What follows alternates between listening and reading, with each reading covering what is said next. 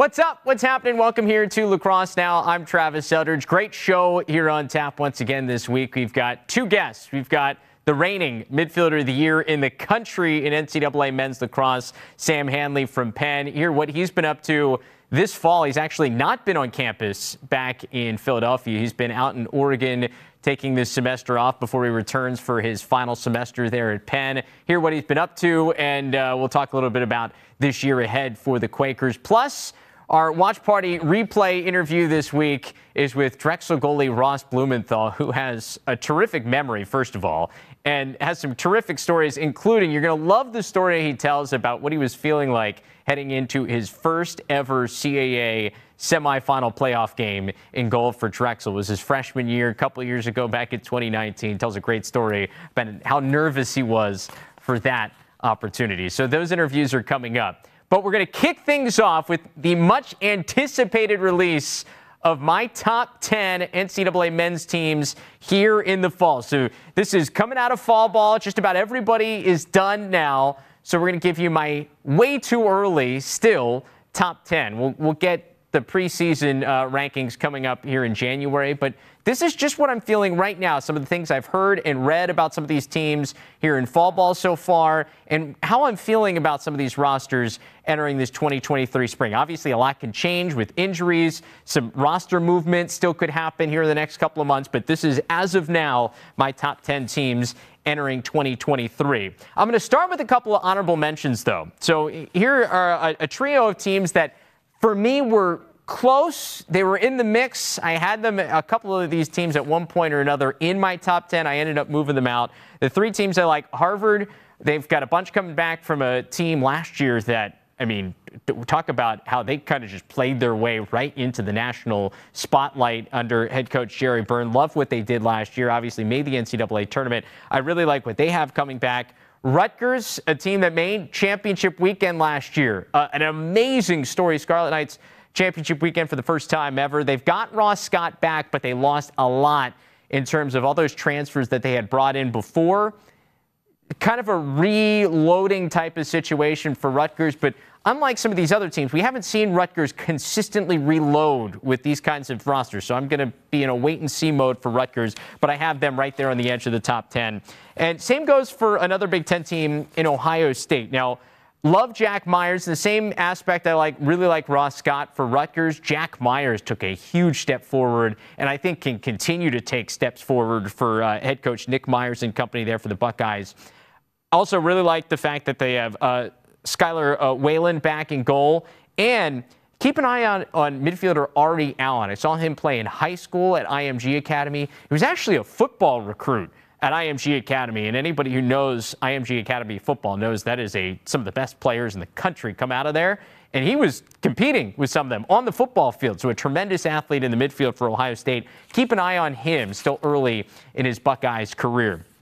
So those are my honorable mentions. Oh, by the way, Ohio State also opens a brand new lacrosse-specific stadium out there in Columbus. I hope at some point I can get a look at that here in the next year or so, but it looks spectacular. They're going to be playing home games there this spring, so that is a upgrade and a bonus for Ohio State as well. But have them just on the outside of the top 10. So let's get to my top 10 here. At number 10, how about the Delaware Blue Hens? Maybe a surprise to some, but not when you know what they have coming back. First off, this was one of the top 8 teams at the end of the year. They made the quarterfinals, knocking off a Georgetown team that everybody thought was great. And they went to Georgetown and beat them, and did so in like a convincing fashion. It wasn't a fluke. They beat Georgetown, and they played them tough, physical. So they have proven that they can do it. And think about what they have coming back. They lose one starter, essentially, from last year's team, and that is Mark Beda.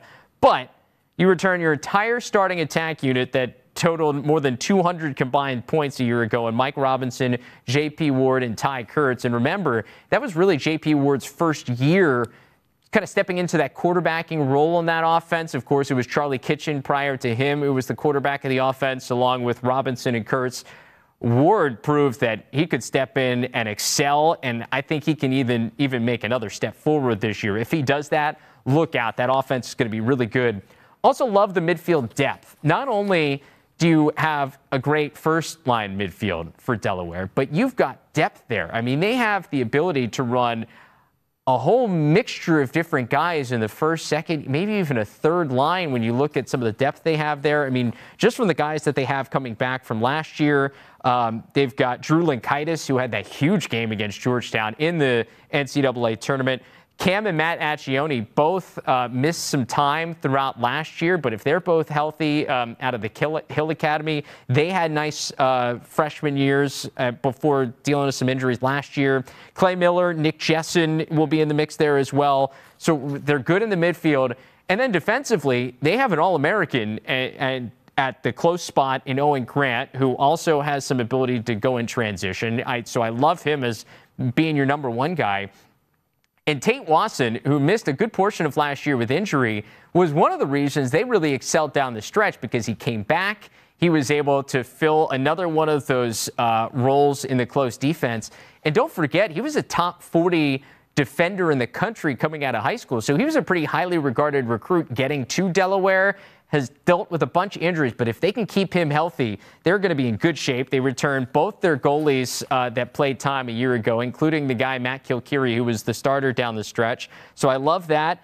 And they just feel like last year was a nice step, but it feels like they had even the ability to be even better than they were a year ago because of the slow start. So we haven't seen their schedule yet. I'm excited to see what kind of non-conference tests they have because I really think that Delaware could be a top 10 team, not only just now in the beginning of the year, but I think throughout the season. A team like we saw Towson a couple of years ago, where in the CAA, they ended up being top 8 seed and getting a home game in the NCAA tournament. Depending how this season plays out, depending on who's on their schedule, I could see that being a possibility with Delaware, especially coming off what they did a year ago. So Delaware's I've got at number 10. Let's go to number 9. I'm going to go to the Ivy League, a team that was in championship weekend a year ago. That would be Princeton. So there are going to be a couple of Ivy League teams here I have in the mix. And I think in some ways they're similar, in other ways they're different. For Princeton, I think one of the things that stands out to me when I have them at 9 instead of maybe a little bit further up this list is because they lose Chris Brown. And Brown had a great year for the Tigers a year ago. One of the reasons they made that run to championship weekend. They do have Alex Slusher back, but who's going to be that other guy along with Slusher to fill in the mix? I also think you look at what Princeton did a year ago, and I felt like for the Tigers, there's this gigantic chip on their shoulder because the last time we had seen them playing college lacrosse was the 2020 season when they are having this incredible start. They've got Michael Sowers, and they're the talk of college lacrosse. Well, the season stops, Michael Sowers leaves, and then it felt like everybody kind of forgot about Princeton. Well, they still had a great team, and they showed it a year ago. Well, now that you've shown it, can you do it again and now plug in some new pieces? They do lose Andrew Song on the back end, who was a great LSM for them. So they're losing more pieces than some of these other teams in the Ivy League. That's why I have them at 9. I do think I really like Sam English, by the way, in the midfield.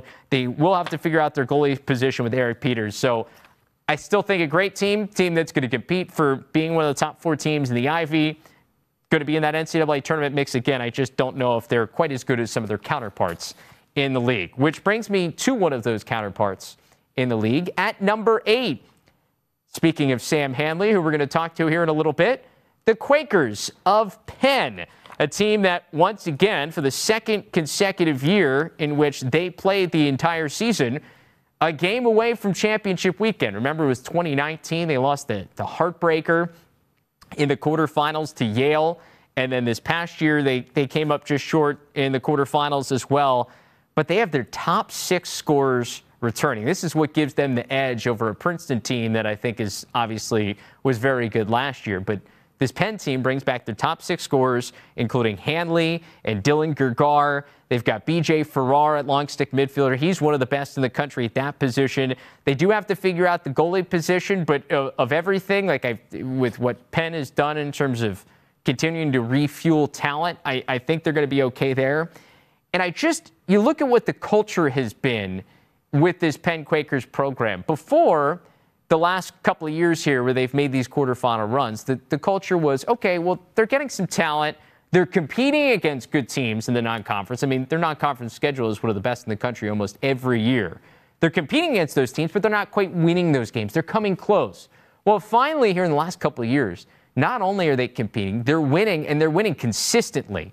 And I think that change of, I don't know if you could, and maybe culture is not the best word for it, but change of perspective and change of attitude around some of these games. Not only are they just playing to compete, they're playing to win, and they're playing to win deep into and play deep into May. I think that experience for the last couple of years will prove to be maybe a little chip on their shoulder, because I think in the same way we talk about Princeton and what they felt like they still had to prove, I do feel like in talking to Sam and kind of getting a feel for this Quakers program, I do feel like they're like, all right, we've been to the quarterfinals now, back-to-back full seasons for us.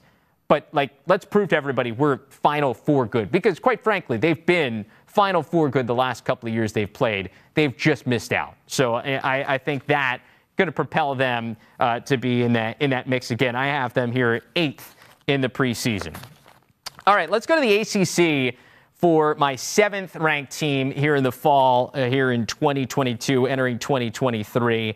We're going to go to the ACC with Notre Dame. Obviously, the Irish, the talk of Selection Sunday, how they somehow got left out. And I was looking back through what had happened at the end of the year, and it still feels like it's a head scratcher that they were left out. And a lot of it came down to the fact, I think, them losing the head-to-head to Ohio State just crushed. They win that game. I think they probably get the edge in, and Ohio State may have been left home. There were a couple of little things that could have happened that put them in. It just didn't happen for them early in the year.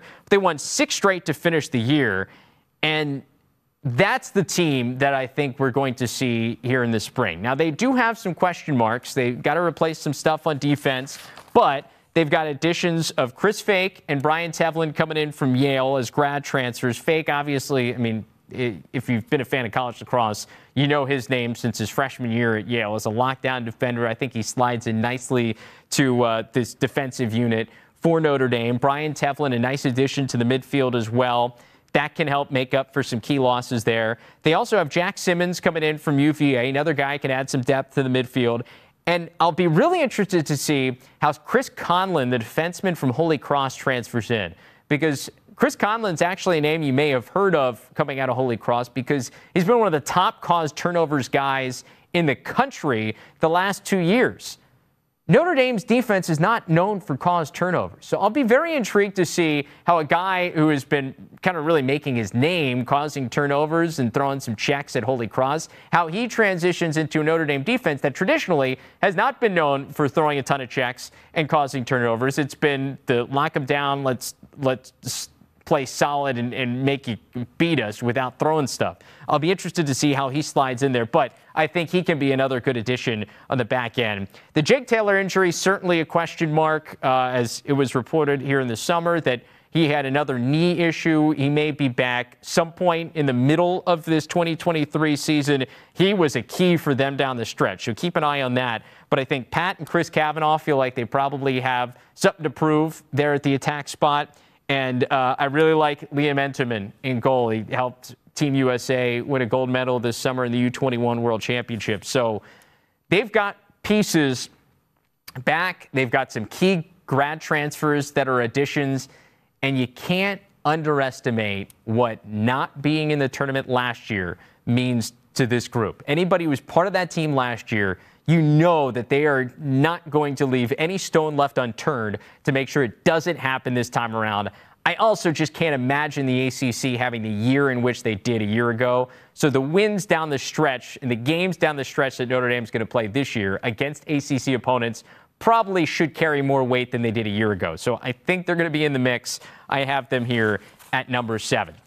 We're going to stay in the ACC at number 6, another team that just was on the outside looking in at the NCAA tournament last year. That would be Duke. You look at this roster, and I think it's getting overshadowed a bit here in this year because Syracuse, in terms of their recruiting class for 2023, has kind of stolen some of, or 2022 into 2023, this freshman class, has kind of stolen some of the recruiting talk and the thunder there. But let's not forget that Duke has had some of the best recruiting classes in the country like the last 5 years. Well, all those pieces now are moving into their sophomore, junior, senior years. So they've got talent through the roof. The question, I think, is how do they figure out how to maximize that talent? And I think it's centered around Brennan O'Neill. I think we, at times last year, saw glimpses of the Brennan O'Neill as the center of this offense that I think everyone is picturing at some point. I mean, because they've got pieces everywhere, and if you have him doing what he's done throughout at the beginning part of his college career, we saw it internationally with his U21 Team USA team, the guy is incredibly skilled. So them figuring out, Brennan, along with all the other pieces offensively, and Coach Danowski figuring out how do we maximize this to make it work, I think is going to be the key offensively. I mean, there's no shortage of weapons. Along with Brennan, you got Dyson Williams still there. Andrew McAdory, who's entering his sophomore year, is already seems like he could be an absolute star. That's what we saw coming out of Long Island. He and Brennan O'Neill have been familiar with each other for a while now. Aiden Denenza, another name to make sure you know in the midfield. And they've added a grad transfer in Thomas Schelling from Lehigh, who's an All-Patriot League performer, one of the top scorers for Lehigh the last couple of years. Another good addition, I think, to add a little bit more, even another veteran to this attack unit for some more depth. Not that they need it, but just an added piece to make up for some of the losses that they have of guys who have been 5th and 6th year guys who have left. So it's going to be a slightly different look. No more Joe Robertson in town for some of those last-second scores, but the talent is there. I think this is a Duke team that is poised very much like Notre Dame. You get left out in your ACC program, that is not what you expect. Like, that is not why you go to Duke. You don't get to go to Duke to be left out of the NCAA tournament. I think we're going to have a nice bounce-back year. So I got the Blue Devils here at number 6 in my poll. So let's get to this top 5. At number 5, a team that had a breakout season in 2022, main championship weekend, that would be Cornell under Connor Busick in his first year. And I mean, the question I have for anybody out there is, does Cornell have the best number 1 offensive player and number 1 defensive player in the country? Like, I don't know if there's another team that has a duo like they have in Gavin Adler, first-team All-American defenseman, and C.J. Kirst, who's an All-American attackman. And we saw Kirst play for this Team USA U21 team this summer. I mean, these dudes are for real. They are going to have to figure out some stuff around them, but I love this offense. I mean, C.J. Kirst stole a lot of the headlines last year, but Michael Long has been doing this since that 2020 season, which was his freshman year on campus.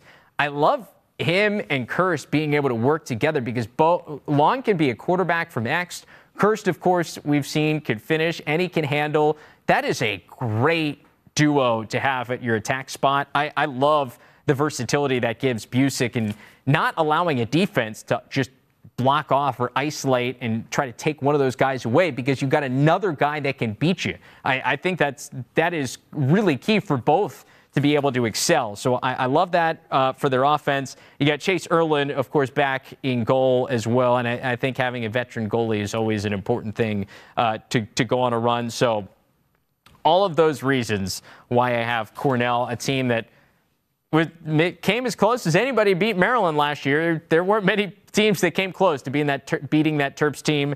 They were one of them, a couple of goals away in that championship game. I think they're back in the mix this year. I don't know if maybe not quite Final Four again, unless some good things break their way, but they're right there in the mix.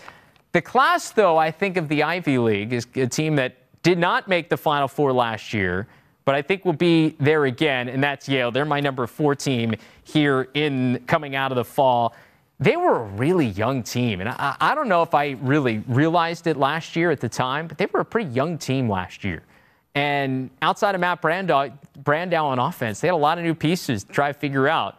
Well, they started to figure it out. It was that BU game where they hung, it felt like a gazillion goals against the Terriers in a matchup of, at the time, unbeaten teams. I think that started to get the train rolling, and I think the confidence is only going to expand. I love Brandow at the attack spot, along with Leo Johnson and Thomas Bragg there. I mean, Matt Brandow, the fact that he wasn't a Tewaaraton finalist last year, I think is shocking. I would be absolutely shocked if he's not a top 5 player this year. He may walk into the year as a Tewaaraton favorite. I mean, I think him, Sam Hanley, maybe a guy like C.J. Kirst, like those are the guys that I think you have to have in the mix in the Tewaaraton conversation this year. So he's going to lead the way. They do lose Fake and Tavlin, who, as we mentioned, have gone to Notre Dame, but their defense still returns a bunch. Michael Alexander's a great defenseman. Jared Paquette back in the back end at goal. So I think all that youth got a lot of time last year. They were guys that had come to campus, and they were supposed to be part of the team in 2021. They obviously didn't play. So you had a large group of guys this Yale team has been recruiting like crazy. So you had a large group of talented guys that hadn't really seen the college lacrosse field. They got that exposure last year. They experienced. I think they build on that. I think they, to me, are my pick early on in the Ivy. Despite all these teams returning a lot, I really, really like this team. I like the upside for the Bulldogs. Don't be surprised if it's maybe a little tough at the start. They're still trying to figure it out, but I think they're going to figure it out pretty quickly this year. All right, number 3. Team that lost, surprisingly, to Delaware in the first round of the NCAA tournament last year, Georgetown. Nobody reloads through the transfer portal quite like Georgetown. I mean, this grad transfer list is unbelievable. First, you had Tucker Dordovic out of Syracuse, All-American midfielder or attackman, wherever you want to slot him. Nicky Solomon and Jacob Kelly come in. You add them to Will Bowen, who was there last year, obviously, as a transfer. He stays. He's still there defensively. And then you got the guys that have been there. Graham Bundy is one of the best midfielders in the country. An unbelievable size and athleticism for him. Matchup nightmare for anybody. Kind of similar to Sam Hanley, who was the midfielder in the country, best midfielder in the country last year. So similarities there. I love Declan McDermott and TJ Haley as well as returners. And once again, it's Georgetown who I think for most of the season, it felt like they had proven, hey, you know what? This isn't the same old Georgetown team. We're not going to fade away. We are a team that should be considered for championship weekend, and then they fell short in the playoffs. So chip on their shoulder, feeling like they have something to prove. I think they prove it this year. They're my number 3 team coming out of this fall. Then we get to my top 2. So we got 2 teams here in the picture. And the defending champs I have at number 2. It feels weird because this Maryland team a year ago was one of the best champions, an all-time great champion, maybe the best champion we have ever seen in college lacrosse. I mean, they are in that conversation with 1990 Syracuse and some of the other great teams we've seen in college lacrosse history who are undefeated national champs. However, they lose a ton. Let's talk about what this team lost. They lost the Tewaaraton winner in Logan Wisnauskas. They lose Eric Maliver, who was supposed to be their top returning scorer. He's out for the year with an injury. They lose basically their entire stable of starting short stick defensive midfielders. They do return some pieces offensively in Kyle Long and Owen Murphy, and they do return strength defensively in Brett Makar, Alex Zapatello, Logan McNaney is back. But there's the questions at short stick. They have a new offensive coordinator as Bobby Benson has moved on. He's now the head coach at Providence. There's going to be a new feel, and I think it's going to be a maybe more throwback feel at Maryland. This is not going to be the Maryland team we saw last year that was scoring 16, 17, 18 goals a game. This is going to be the Maryland team you were used to where they're winning games 9-5. 10-6. I think it's going to be a struggle for other teams to get to double digits, but I think at times this offense is going to have to feel some stuff out. It doesn't feel like they have that guy like we've seen from Bernhardt or Wisnauskas in the last couple of years, who was that number 1, the dominant attackman. I don't know if they have that guy on this team.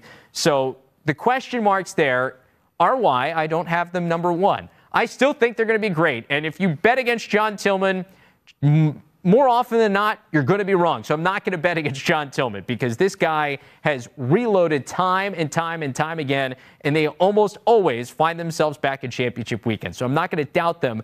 But because of all their losses, I just don't know if I can put them in number 1 now in the fall. They may quickly change that, and I'll see them here in the spring and go, you know what? Actually, no, they are still that good. They should be the number 1 team in the country, but I'm going to put them at number 2 for right now.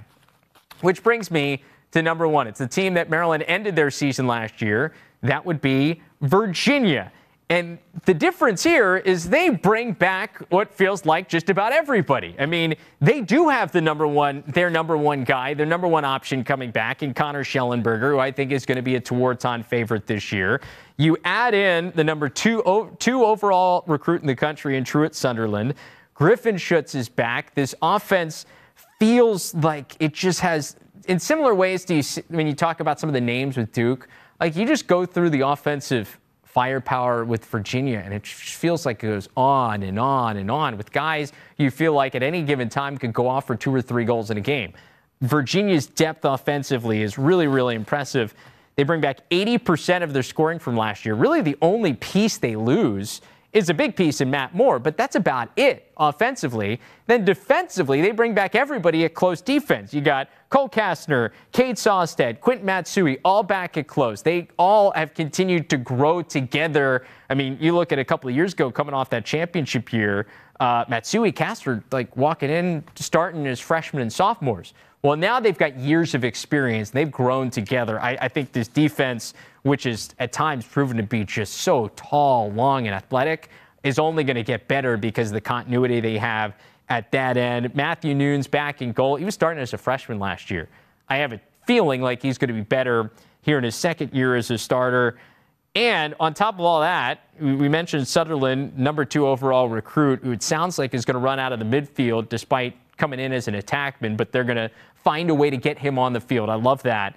And you add in Thomas McConvey, the number 1 overall pick in the NLL draft, who was a terrific goal scorer at Vermont. He transfers in as a grad transfer, and I think he's going to be just a perfect addition to be able to add some more firepower offensively. So Virginia, like when you think about your number 1 team in the country going into a season, you don't want to have as many question marks. You have to think, all right, what teams have question marks? What teams, like, do I feel like I have answers to all the questions? Well, to Virginia, with what they have, when I look at the roster, it feels like they have answers to all those questions. And I don't know if I have the answers to the questions yet for Maryland. So that's why I have Virginia there. The question is, how does Virginia shake off some really ugly performances against Maryland last year? That was really the difference in Virginia's season. They had some ups and downs, but for the most part, they were consistently a pretty great team last year, with the exception of the couple times they played Maryland, including in the quarterfinals of the NCAA tournament. So if that's your only question for Virginia and Maryland lost a bunch of the guys that crushed them, I'm feeling pretty good. So Virginia is my very early number 1 team coming out of the fall. Speaking of one of the players on these teams, we talked about Penn. Sam Hanley returning for the Quakers, getting ready for one last go there in Philadelphia. Had a chance to catch up with him earlier today. This segment of Lacrosse Now is brought to you by Watch Dingo. So Sam Hanley getting ready for this spring at Penn joins us now. Sam, thanks so much for taking some time. I see you're out in Oregon. Tell the people what you've been up to here this fall. Well, I've been lucky enough to be training with Team USA. So it's obviously a long haul back to Maryland from Oregon. I've been trying to grow the game as much as I can out here and use my, kind of sphere of influence to just get people excited about lacrosse in Oregon, and then kind of doing some Oregon stuff, selling granola bars on the side. What kind of granola bars are we selling? Better for you kind bars. Wow. All right. Nice. Like what flavors are we talking about? What's in them? What do we got? Yeah. So it's all still in the works with all like the FDA compliance stuff, but the goal is one day to be on like the shelves at your local supermarket, kind of like a clean, simple ingredient list. I like it. We'll have to get a try of some of these, some entrepreneurial stuff you got going on here in this fall away. What's it been like? I mean, because I'm sure you miss being with the team back on campus for this fall. What's it been like being away from that? Yeah. Obviously I wish I was around my friends all the time, but for me, this is my 5th year-ish quasi, with all the Ivy League everything. And it's been really good for me just to take a step back, kind of figure out more of who I am as like a leader team. Last year was only my second year playing, and without real game experience in those 2 years, it was kind of like a sophomore season, and you just don't know what you don't know when you haven't played for as long as we didn't. But I feel a lot more confident kind of my leadership ability and just kind of where I fit on the team in general. What kind of chip is on the team's shoulder now, knowing like the last 2 times you guys have played a full season, it's been right there on the verge of where everyone wants to get to in championship weekend? How does that motivate a team that's got with you guys that has so much coming back? Yeah, I think it's more like I mentioned a little bit before. It's more don't think, just do. I don't know if there's necessarily a chip, more of a hunger. Just to keep working hard and getting 1% better every day. What is that feeling of coming so close now in back-to-back full seasons? Like, how do you look at what you guys have accomplished in those 2 years? I think, I've been saying this before, but I think, the Ivy League winning the Ivy League always seemed achievable, and the postseason was always just extra credit, extra fun. And, as now that we're like a nationally ranked team and have proved that we can really play with anyone out there, the focus is different for the first time in my career, at least where I sit. No, it makes sense because it's like, all right, well, you got to take it in baby steps. Like first, we got to find a way to finish in the top 4 in the Ivy League, which even now is really hard for anybody in that conference. And then you want to win it. And then after that, it's like, all right, you got to go through the steps. Well, you've gone through some of the steps. Now it's like thinking big picture. Yeah, that's right. I think for me personally, coming in as a really low-ranked recruit, I just never thought I'd be in this position, when I left high school. So, all of it, I'm just lucky to be a part of. I mean, let's hit on that because this past year, you're the top midfielder in the country. You're the Ivy League Player of the Year. How surreal is it to get that kind of recognition? And you mentioned it, like really only your second year of college lacrosse. Yeah, I mean, it's amazing. Like I said, I'd never thought I'd be here. I came into college just hoping that I would play one day. And just credit goes to my teammates, coaches for putting me in a great spot to be successful. Yeah, I mean, it clicked in your freshman year, and we've just watched this incredible, emergence of where your game's been. What are those things where you feel like you've improved since the time you stepped on campus freshman year? Like, what are those things that you've gotten better at? I think I kind of felt it and saw it towards the end of the season, but just like having fun playing lacrosse, celebrating hard after goals. It wasn't something that I used to do very often because I always thought,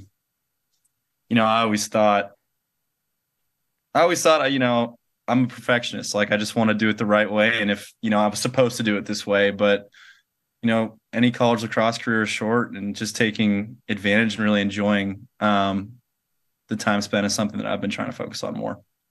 What'd you learn about being a captain last year? It's tough. A team is a complex organism. Everyone has, their own way of learning and existing and being, and kind of figuring out where your teammates lie is not only fun, but also hard too. I have to imagine it's got to be pretty cool to know when you get back with this team, you've got so much coming back, especially in offense. I think it's your top 6 scorers are back. What's the continuity like with that group? And obviously there'll be some new pieces that emerge and some guys that fill in. But what's the continuity feel like when you've got so much returning from a great team last year? Feels great. I mean, it'll be interesting because it's me, Piper Bond, Dylan Gergar, and BJ Farrar who are all in this, semester off. But from what I've heard and what I've seen when I've been back is that our captains right now, Matt Plazzi, James Shipley, have been doing a great job leading the team, and everyone's just hungry and constantly working. Speaking of working, you mentioned USA Lacrosse. You've had an opportunity to continue to compete, trying to make this 2023 World Championships roster for this summer out in San Diego.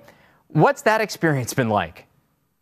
It's been really surreal. I mean, these are the best 50 players, in the world, and just the opportunity to step on the same field and as those guys has been nothing short of incredible for me. What was the welcome to Team USA moment? I think it was probably going up against Michael Earhart, who was a guy who was my size, and usually I can put a shoulder in and have make him go back a little bit, but not with him. Yeah, you're used to being so much bigger than everybody else in the lacrosse field. Every once in a while, you run into somebody your own size. Yeah. Yes. I've seen the clip from I forget, maybe it might have been this Fall Classic tryout period where you dodged and I think you find Michael Sowers there. What's it like to have Sowers on your side of things as opposed to those Penn Princeton battles? It's good. It's good. I mean, everyone out there is super talented and someone who, I'd been following for a long time before I stepped out. So I think obviously it's pretty cool to have Michael out there, but it's pretty awesome to be there with everyone too. What have you learned from those tryout weekends? They're tough. I mean, everyone's trying to make this team, and the international game and rules are way different than lacrosse, college lacrosse. So again, it just comes back to don't think, just do. Take chances, but don't do anything that you wouldn't do normally. I think has kind of been message for myself. You mentioned coming out of high school, just trying to make a college lacrosse roster and trying to make your mark somehow, some way. Well, now you find yourself a couple years later, and you are one of the best players in the country entering your final season. Where do you want to see your game go? I'm sure, obviously, you want to be part of Team USA. Do you want to try to play pro lacrosse? Where do you see yourself going in lacrosse? Yeah, 100%. I'm definitely, if I'm lucky enough to get drafted, I would definitely enjoy being in the PLL, and I'd worked it out with my job ahead of time that they're going to be nice enough to let me do that. And yeah, if it all make Team USA this time, I think I probably have one more tryout process in me. Obviously, to make Team USA is kind of the pinnacle of our sport, and to have that honor forever would be, amazing. And coming out of high school, could you have imagined that these would have been on the table 5 years later? No, never really crossed my mind. It was always I just wanted to play. Not even in your wildest dreams? It was maybe I'll make the MLL for a year just to say that I was a pro athlete, but no, definitely not the position that I'm in today. Well, Sam, it's been awesome to watch this rise of yours throughout your college career. Can't wait to see you this spring. We'll catch up sometime here soon, but good luck as you get ready here for 2023.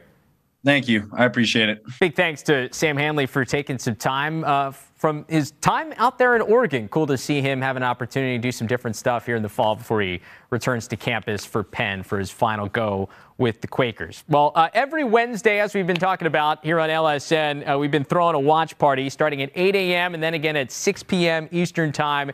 We watch some of the best games that we've aired here on the network over the last 5 or 6 years. A couple of weeks ago, we had a chance to do the Drexel Dragons. They had a couple of really memorable games here in the last couple of seasons, including a big CAA semifinal upset over then top-seeded UMass back in 2019. That was a memorable game for goalie Ross Blumenthal. We had a chance to catch up with Ross and have him tell some stories about some of those memorable games earlier in the month. So one of the stars from that CAA semifinal win for Drexel, goalie Ross Blumenthal, joins us now. Ross, man, we just watched that 2019 upset over UMass to the semifinals, the CAA tournament. I can't get over the save you made there at the end of the third quarter. What do you remember about that game? Man, that was a tough game. The first thing I remember is I got a terrible night's sleep the night before. I was up all night. I don't know how, nervous as I've ever been. I'm a freshman, first playoff game. Warm up was awful before the game, getting shredded. Luckily, I started out the game and I made a save. They had an alley dodge. And I kind of settled down a little bit. And that year our offense was really good. So whenever we needed to play, Marshall King and Reed Bowering and Matt Varian, like they would come in clutch, and which was great for me being a nervous little freshman goalie. And I mean, at the end of that third quarter, I don't know, we turned the ball over, and I always kind of like those breakaway type of things where it's like 1-0. I mean, obviously, like you don't want that, but as a goalie, like all the pressure's on them. So it's kind of just like if they miss, man, that really sucks for you. But if like I get scored on, like I'm not supposed to make that save. It's literally 1-0. Like he has so much pressure. He's thinking about that shot as he's running down the field. Like he obviously like got really scared because he just tried to dunk it on top of me, and I'm guessing high. So like he kind of just threw it right in my stick, and it made it look really cool. And I was very excited because I mean the team really wanted to win. We were feeling good. We knew we could beat that team. We almost beat them early in the year, and it all came together. We had a really hot start and finished strong, and that was a really, really cool game. I just remember being so tired before, and then like the adrenaline comes, and the second the game ended, I like could barely walk. I just like, if it wasn't like a flu game like Michael Jordan or something like that, but it was like a no sleep, like exhausted type of game. Luckily I'm a goalie, so I didn't have to run around a lot, so like I kind of like get some energy that way and just like kind of pace myself a little bit. But it was a rough game for me mentally, and I was very thankful to get that save in the third quarter. Yeah, well, and like the momentum, because at that point, if I remember correctly, like UMass, it felt like it was starting to come back. Like you guys had the lead. It felt like they were starting to come back, and it goes, all right, here comes the number 1 seed. And the momentum from that save, and I think on top of the save, it's your reaction. Like I was talking to Reed Bowering about this. He's like, he just explodes. Like you're fist pumping, going back. Like the bench fed off that, I think, as much as the save. Well, that was nice. So that UMass crowd is very, at least for me, they're always chirping me from the sideline. Like there were these girls who like had my stats up front, and they were like, you have a 49% save percentage. Like you're awful. Like everyone in the stadium can hear them. And like, that's something that would get to me sometimes as a freshman. And I was just like, yeah, I made that save. Like that was the side that they were on. Like, I feel like I kind of looked at them for a second, like, and that was another thing. Cause I mean, it was pretty ruthless. Like there's some games where that happens, especially when I was younger. And that was something else. Like we needed that. I needed that from my own mental, just like, I'm not that bad, guys. Like, look at me. We're about to beat you guys. Like we were feeling good, and that was a huge momentum swing. Yeah, for sure. I mean, talking about it, it's got to be up there. Where does that save rank for you? That's probably the coolest. I don't know. I mean, it would have been nice if we had beaten Notre Dame, and like some of those saves at the end of the fourth quarter, like those were pretty cool. You know, I had a big one against Ryan Tierney in the CAA championship where I stuffed him on the crease and threw the ball, and we got a big goal like in that like 9-2 run that we had in the first half.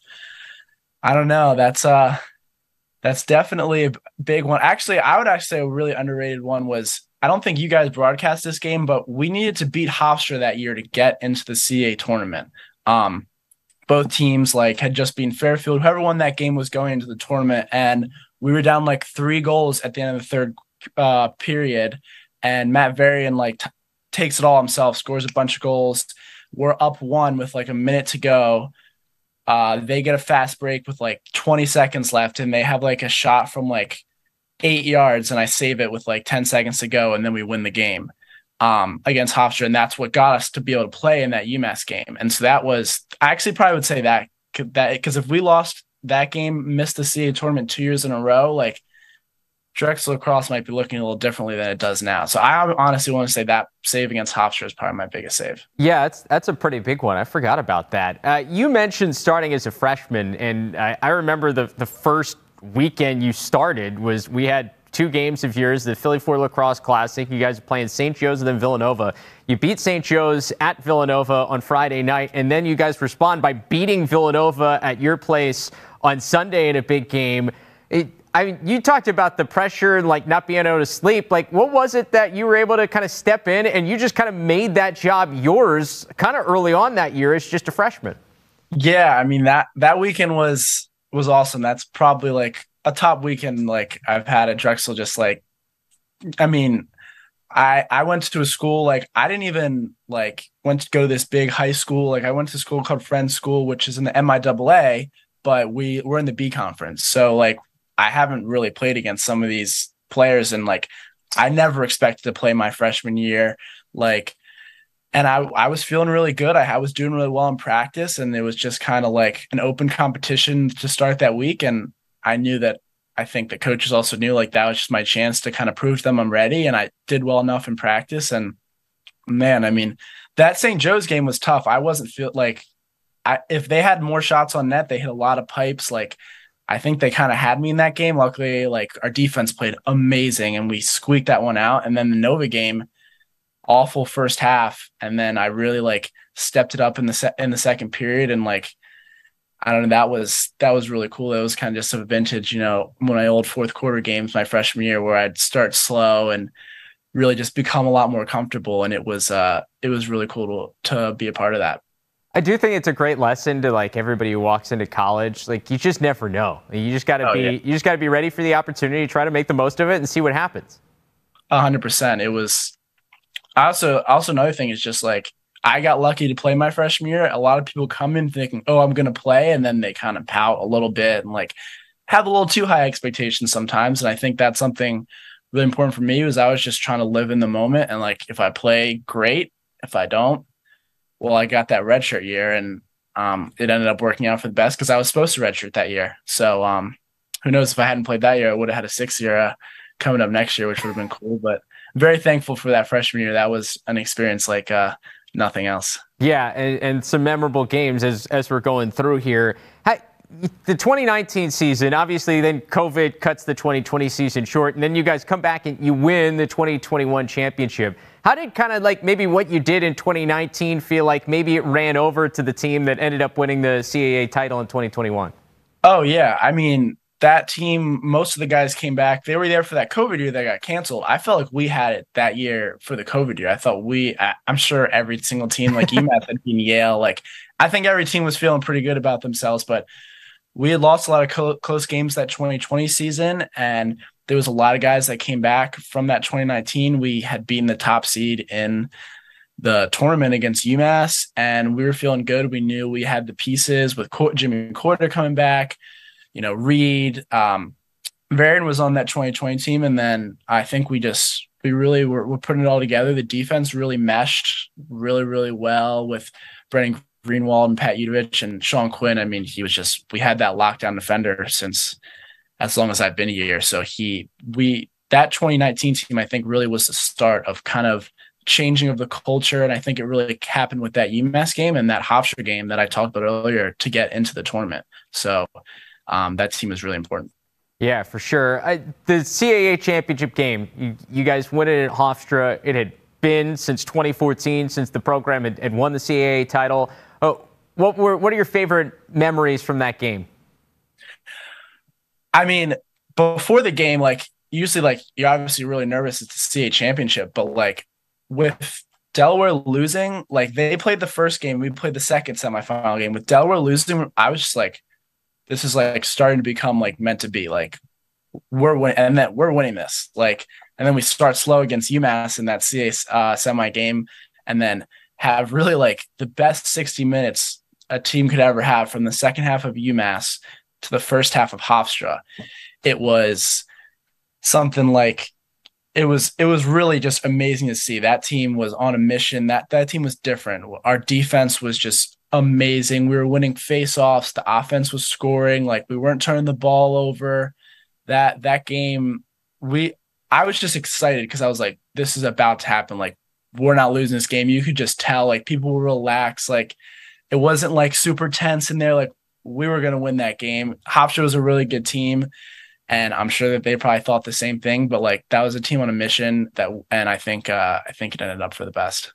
Yeah, it's so funny because sometimes you feel it before and it's right, and it's like what happened. It's like, man, this is ours. Other times, like you don't feel it, and sometimes then it becomes right. It's so interesting. Sometimes, depending on the game and the team, sometimes you have a feel, sometimes you don't.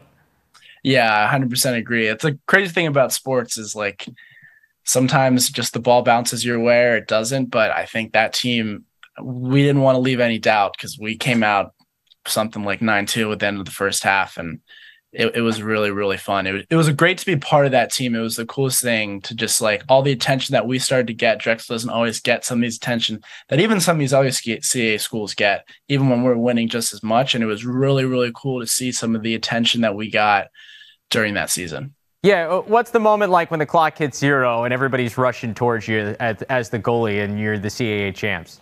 Yeah, I mean that was another game where I was getting pretty relentlessly chirped on the sideline in the second half, and they always like stayed to my side, and like everyone like knows it, and everyone's kind of looking at them too, and like it was like yeah, like we finished it off, like Hofstra made it close, so like I was just like big sigh of relief, like thank goodness we held on, thank goodness like it didn't have to come any closer, and just made enough saves.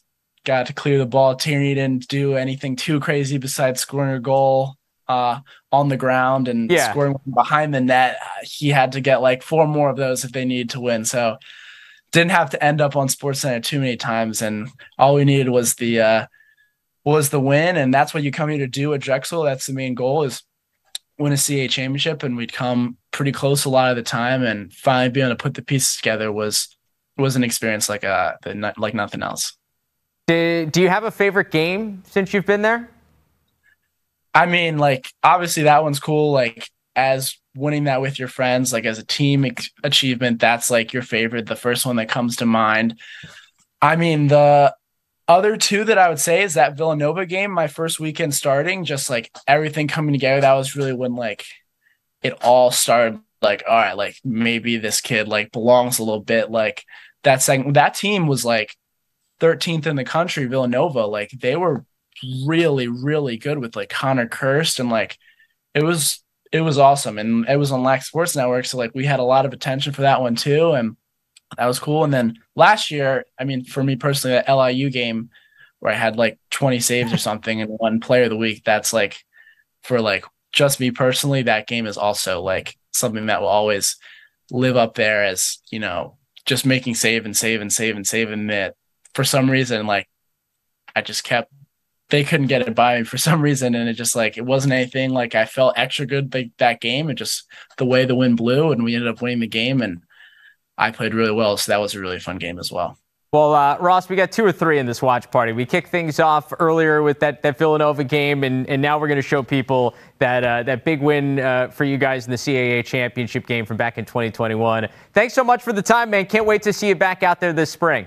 Yeah, really excited. Thank you very much. So remember, watch party every Wednesday here on Lax Sports Network, laxsn.com. This week we've got our Fairfield watch party. Current head coach Andrew Baxter, their former head coach Andy Copeland, as well as former Stags Taylor Stroud and Dylan Beckwith joining us for that watch party, sharing some of their memories of their times with the Stags over the last several years. So 8 a.m., 6 p.m. Eastern Time, Fairfield Watch Party this Wednesday on Lax Sports Network.